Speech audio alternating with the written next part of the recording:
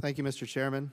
Mr. Lombardi, according to your testimony, the Air Force views experiments as campaigns of activities rather than one-off events and focused on specific missions such as close air support and air superiority rather than specific programs of record.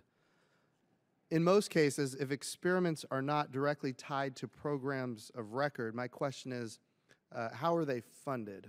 And as an example, how are you funding the close air support experimentation campaign? Yes, sir. In my statement, what I was really referring to was our process on developmental planning. And so, as I've mentioned before, developmental planning is really kind of a team sport where you have the requirements, the user, the S&T community, and the acquisition community coming together before we even know that there's going to be a material solution. So therefore, we're not even sure that there's going to be a need for a program of record. What we're really trying to do is understand what's the user's need and what are the best ways to be able to approach that. It may be continuing to invest in some areas of S&T. It's starting to do some prototyping. It may be that it's just simply a ConOps change on some technology that's already available. And so can you help me understand where does the funding come from? The funding is really in our 6.4 line then, and it's what we have a line that talks about technology transfer, and so therefore it's not necessarily tied specifically to a program of record yet, okay. but it's an area where we continue to do our working to determine whether we need a material solution or not. Okay, that's good.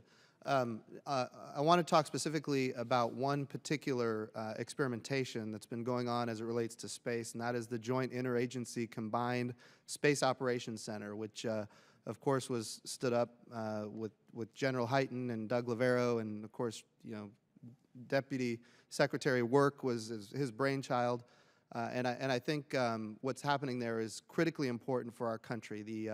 The idea that we can fuse all of these different sensors from the DoD to commercial industry to combined from our joint and coalition partners and other sources, the intelligence community, for example, getting all this information into one area and then experimenting to determine, you know, what are the threats that we face, how do we attribute those threats, how do we ultimately combat those threats.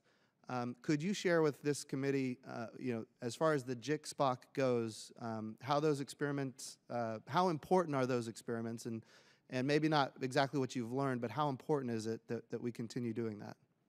I think it's greatly important. Again, I think as you characterized it, sir, is that both the DoD and the intel community recognize a need to have to work together to be able to share important information across the national security space enterprise. And so by virtue of bringing the right players together, we are actually doing this experimentation, as you mentioned, that began this past October and is, I believe, going to be completing in the May time frame. And so at least that's the first phase of it. And from that, then General Hyten,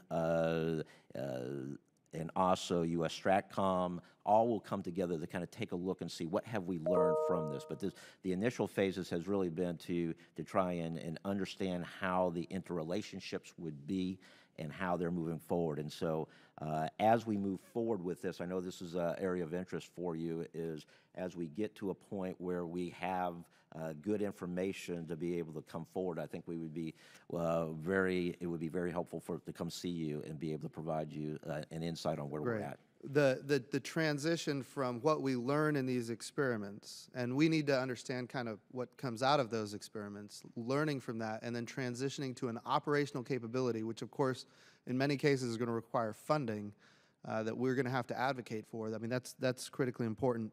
I've got about 31 seconds left. I want to emphasize that I would like to see the JIC-SPOC in the President's budget request. I don't know if you can help with that, but those kind of activities in there would be good. Finally, I've got 18 seconds left. The DMSP-20, which we heard Chairman Rogers talk about, it's a big challenge. Would you be open to, for military weather purposes, purchasing data from commercial industry rather than purchasing $500 million satellites that ultimately sometimes end up being destroyed?